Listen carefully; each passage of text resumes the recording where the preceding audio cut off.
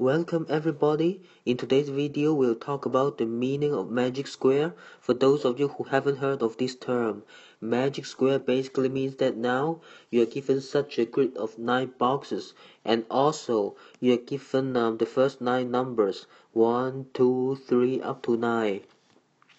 So now your job is that you need to fill in the 9 numbers into the box here, and the way to do it is that you need to make sure that after filling in the 9 numbers into each box in the grid here, you need to see the sum of each row and also the sum of each column of the 3 numbers, and also the sum of the diagonals.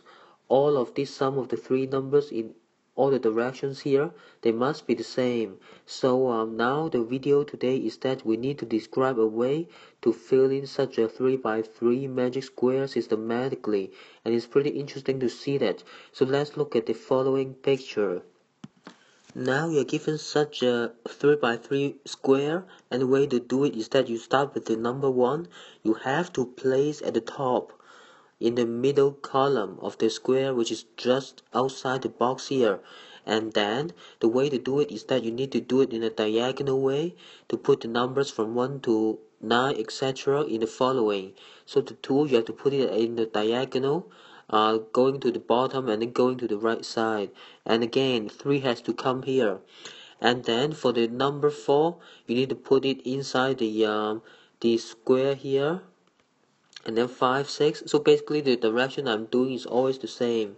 So 7, 8, 9. If you fill in the 9 numbers in the following way, you'll see that now currently there are 4 numbers that are outside the square, and it's pretty obvious that we have to put them inside the square now.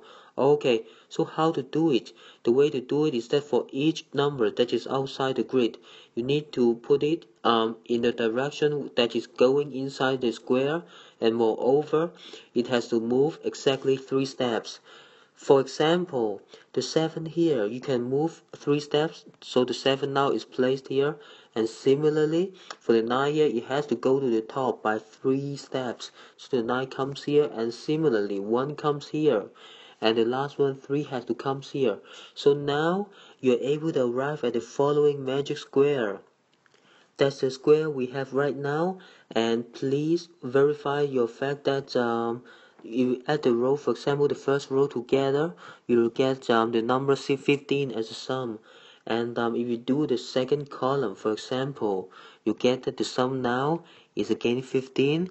And let me try the last example. When I do this sum here for the diagonal, you get that again the sum is again 15. So please verify it yourself for the other diagonal and also other rows and columns. The sum must be 15 right now. And that's the end of this video. I hope you find it pretty interesting. Thank you everybody.